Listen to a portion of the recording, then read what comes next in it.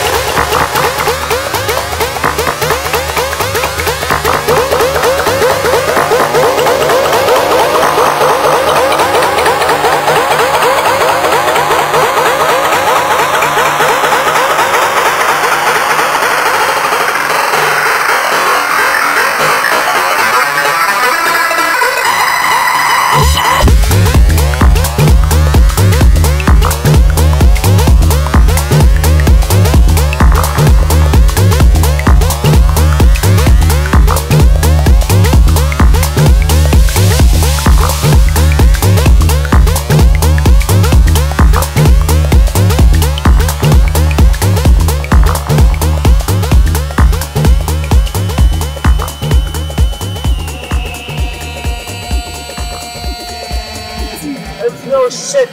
I love my job. I love what I'm doing, you know? I'm not, okay, it's all about money. Everything is about money. That's the system. I earn money, okay, but after all, I love what I'm doing, you know? I love to be here. I know. And I really appreciate small good party. You know, I've been making music. I started making music when I was around 5 or 6 years. I know. So now I'm kind of 30.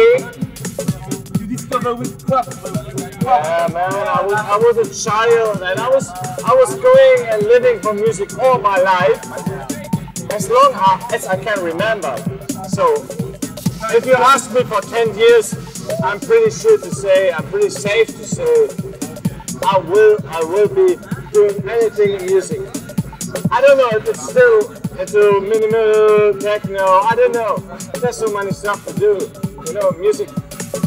I love to go for some theater, movie stuff again, maybe. Or when I'm really old. Actually, I love this shit. I love this shit. It comes from here, you know.